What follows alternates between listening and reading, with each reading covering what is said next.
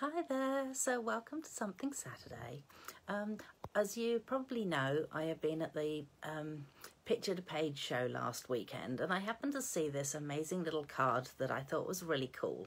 So I have to admit I did buy a pack because I kind of felt a bit guilty just copying the design and not buying it, so I bought one. And now I've copied the design and made it more A4 friendly. So, in fact, my one is A5 friendly. So there you go. I'm just going to flip the screen and actually show you the cards, and then I'll show you how to make them. So here we go. Hopefully you can... Ooh, it's a bit dark, isn't it? Sorry. Hopefully you can see it all right. I do have the lights on as well. Okay. So let me show it to you flat first of all. Hang on. Let me stand up. Move those two out the way. So the idea is that it will, now how does it fold? Folds away like that. Okay. In fact, you know what? I'm just going to pop this onto my little stand so that I've got two hands free to do this. There we go. Sorry if it's a bit... Let's see whether that's about right. Okay, so potentially you're going to send it like that. However, when it opens up, so this is the card stock that I bought from her, not the decorative card stock. I decorated it. It just comes as a card blank. And then they sit together and those two flap down. So you end up with it looking like that. And then you put a little easel card into the centre of it. So that's the first one that I made up. Then I've got this one. So again, just like that. So I've made this up specifically for a friend of mine who helped me out an awful lot recently. So that just goes around like that. Those two bits go down and that bit flaps up. So I know that this particular friend loves purple, and so I'm hoping that she will like that. And then this is my A5 friendly job. So the A5 friendly job actually fits into an envelope as it is without having to be squashed up into 4 pieces. So potentially this then opens up, does that, and that little guy sits there. So I'm going to show you how to make this one. Alrighty. So let me take a seat. And, oh, I've gone and put that lot on top of everything. All right, let me just pop those out of the way, put that into the corner. So enter my A5 sheet of cardstock. So I'm using the thick cardstock that Stampin' Up have, because I like the thickness of it and it works for me. Oh, apparently I have a piece of sellotape hanging around there. Let's get rid of that. So what you want to do is you want to start off with a square. So I am going to take that to there. And so I know that if I cut a sheet of A4 in half, it's 14.8 centimetres. So therefore I want to have 14.8 centimetres going this way, and it will be a square. Then you need to score this in half. So I also happen to know, because I've been doing this for a while, that half of 14.8 is 7.4. So, not really that difficult to calculate, but it's just one of those things that after a while you just remember that. So 17.4 like that. So you're going to score it in half that way. Then you turn it, and again you score it in half this way. This time out, you also want to cut 1/2 of it. So with our cutter, you can actually see that you've got little, like a little divot thing there, and that actually shows you where the cut line goes to.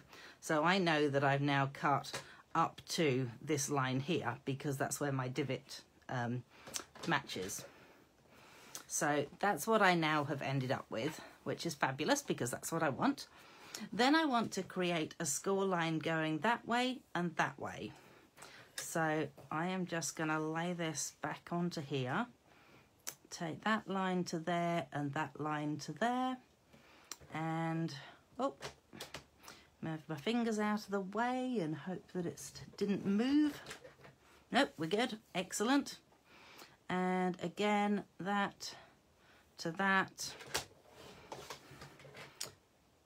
And that didn't work at all. Oh, didn't work because this decided to pop out. So let's just push that back in and let's try again.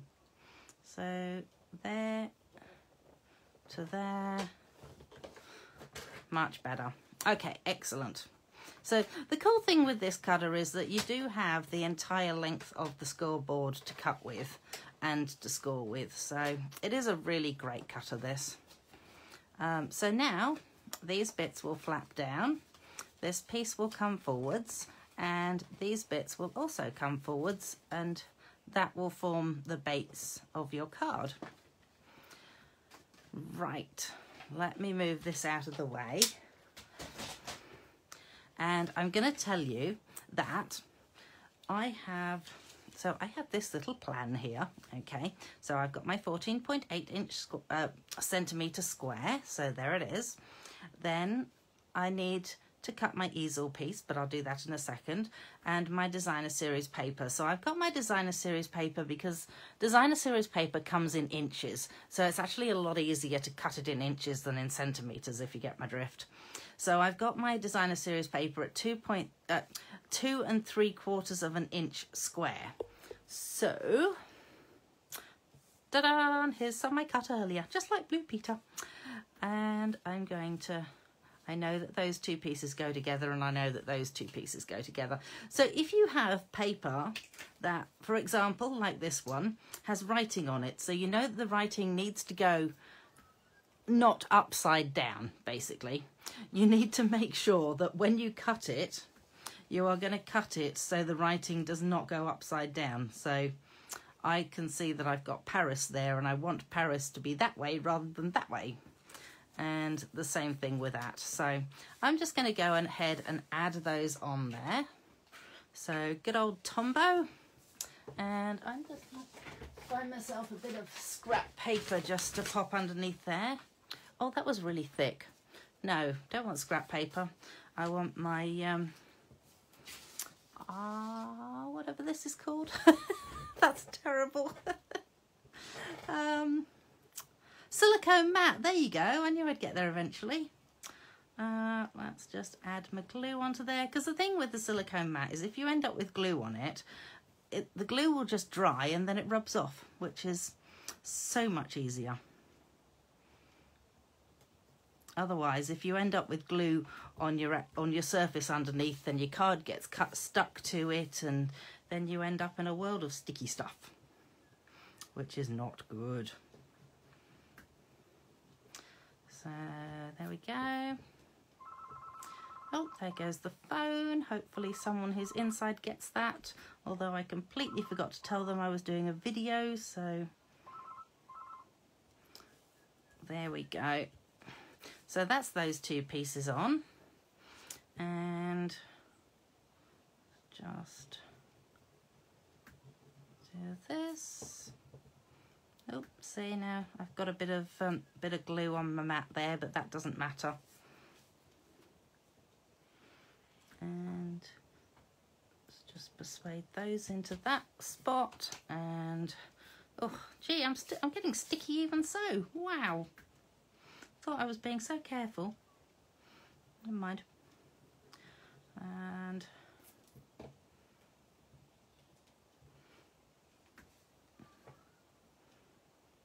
then we persuade that piece into there. So you kind of do want the glue to come to the ends of your cardstock, because otherwise you're going to find that you get little pieces that sort of flap up on the corners, and it doesn't look quite so nice when it does that. So these pieces here, let's just make sure they're going to be the right way round. Yep, looks good.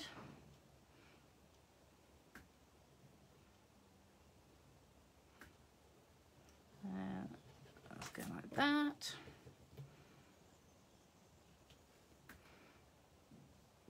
And I've managed to turn it round.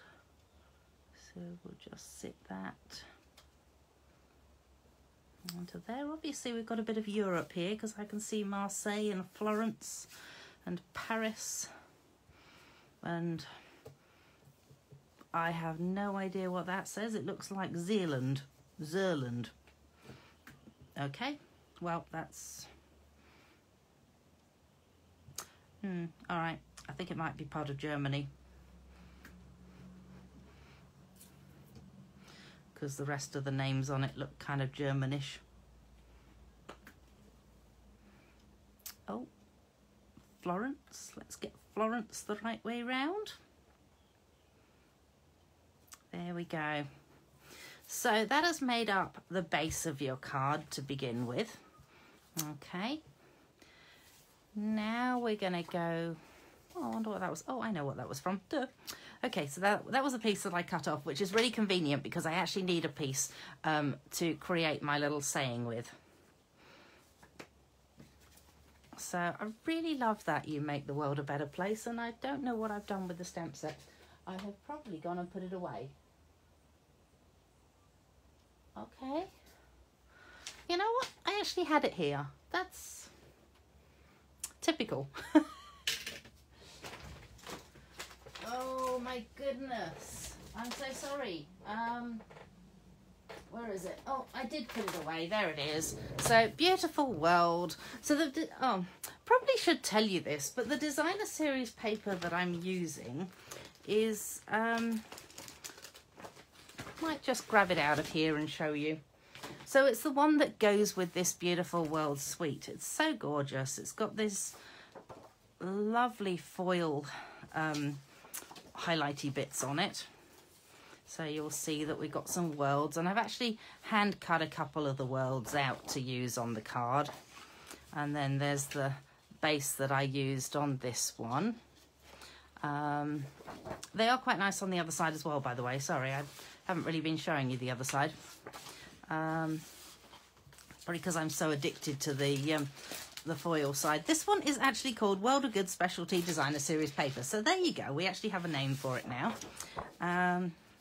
So there's a couple of sheets that don't have any gold on any of the foiling on it. I don't think it's gold foiling. I've got a feeling it's the not bronze. Oh, it might be bronze. Yeah. So anyway, so we've got all of those. Oh, this one's kind of cool. Look at that. Whoa. And then the other side. And the other one is this one here, which has the Dominion of Canada. There we go. So I'm just going to move that lot out of the way and pop it down here into its packet. Along with that. Great. All right.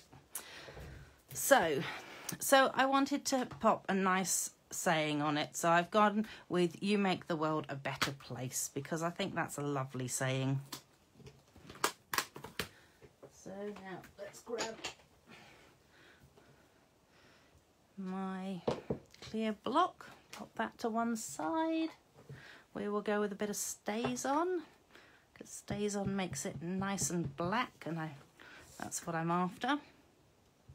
So you don't have to stamp it level or anything, because we're going to be cutting down with a circle cutter. And let's just pop that to one side for now, because I'm not sure what I did with my cleaner. Everything is here. It's just not necessarily where I think it's going to be. I've been having one of those sort of mornings, really.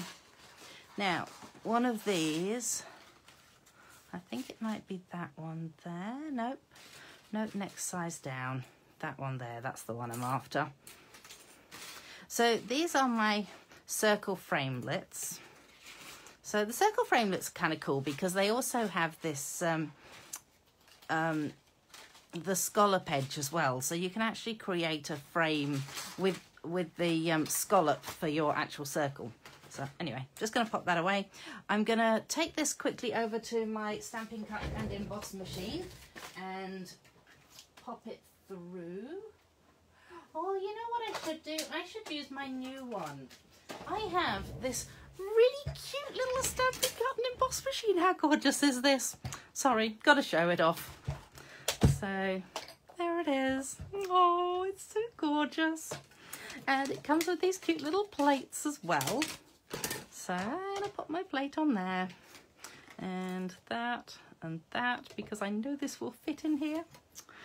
So cute. Oh, and it's moved. Right, jolly good. Hang on a minute. Let's just center that a little bit better.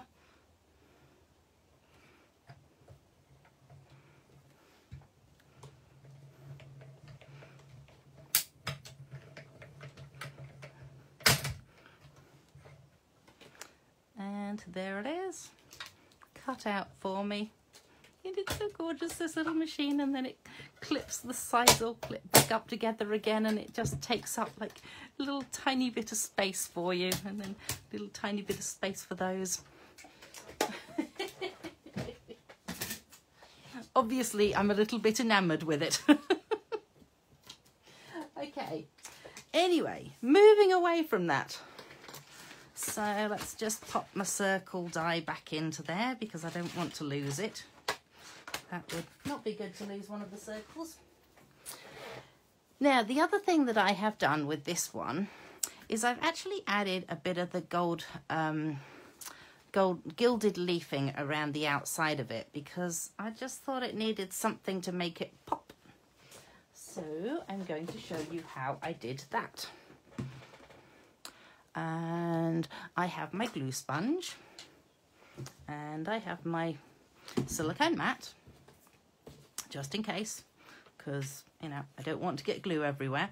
So you put your glue onto the silicone mat and then you grab your glue sponge. So the glue sponge is nothing special. It just happens to be a sponge that I call a glue sponge because I use it purely for glue. And you just want to just go round the edge of your circle with your glue sponge, just so that you end up with a sort of gluey edge to your circle, basically.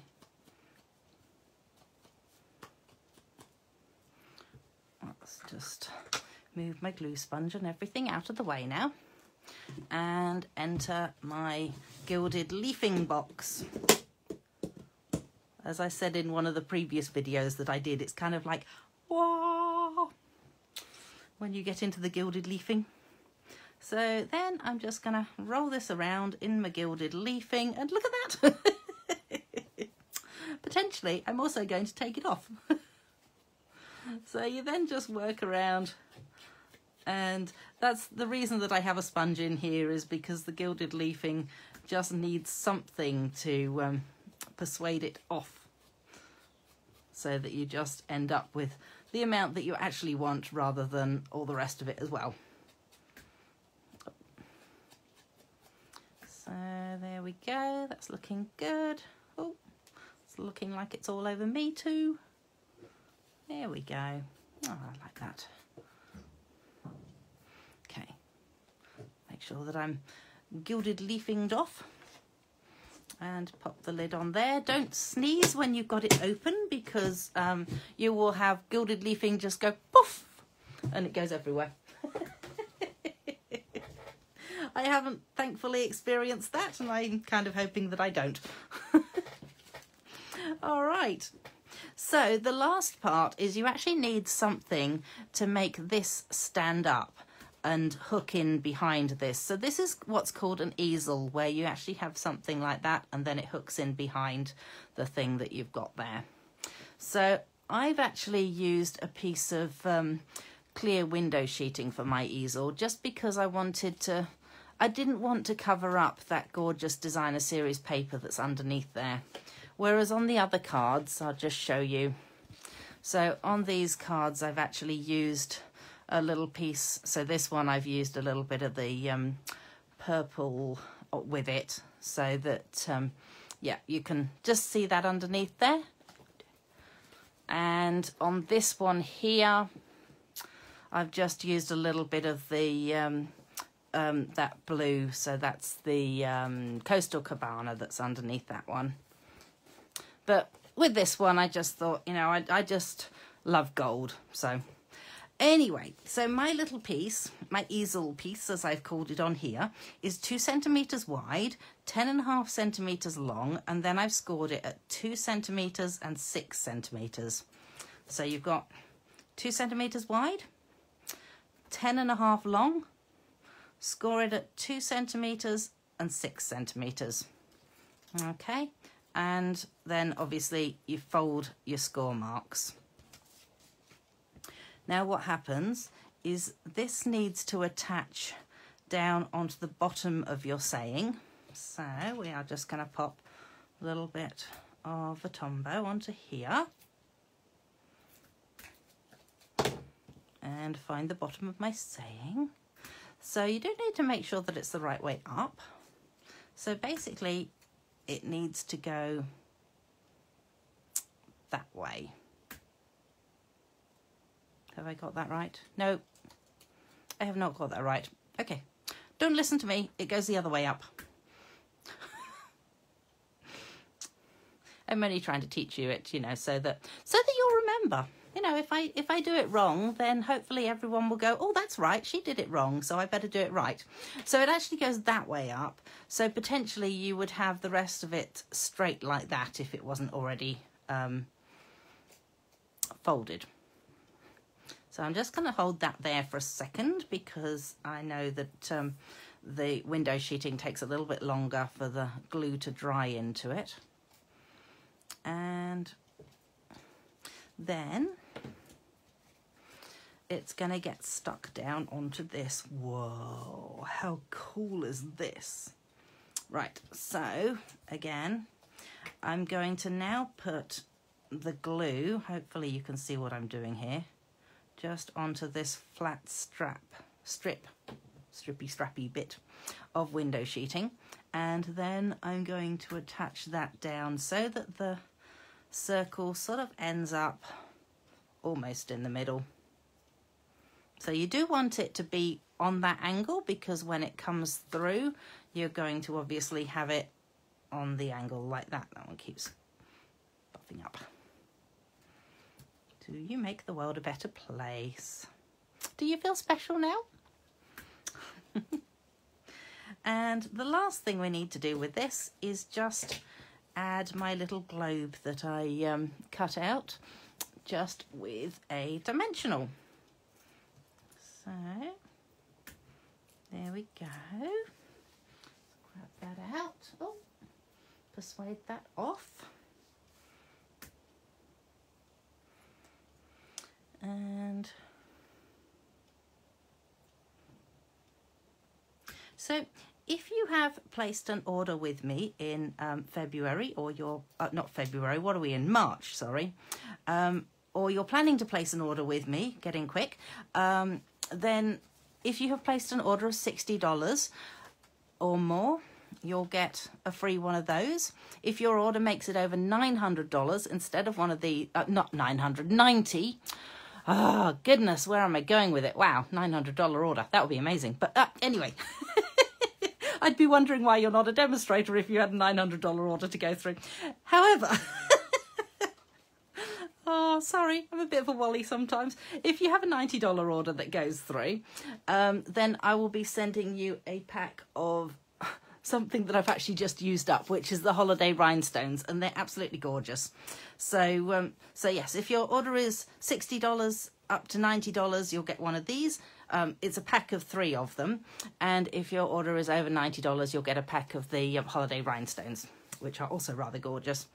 So that is how the card turns out anyway. So it's rather beautiful, isn't it? I'm really happy with the way these turn out. So now I need to find someone really special to give them to.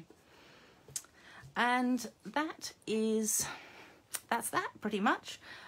So don't forget, share the video, so share the love. You can, if you happen to have Velcro, you can put a little bit of Velcro in there if you want to, but I actually do find that it sits okay as it is. So, and potentially if you're thinking that it's not sitting okay as it is, make sure that it's really well scored down with your bone scorer, because it really should be able to just sit like that. She says it's very difficult for me to display it to you knowing that you're up there and it's down here, and you know, looking like it like that is probably not that exciting. So there we go. So yes, share the love, and if you do want to place an order, don't forget, hop onto my website and you can do that at any time, or you can get me to do it for you if you need me to. and I will see you next Saturday. Thank you so much for joining me. Bye.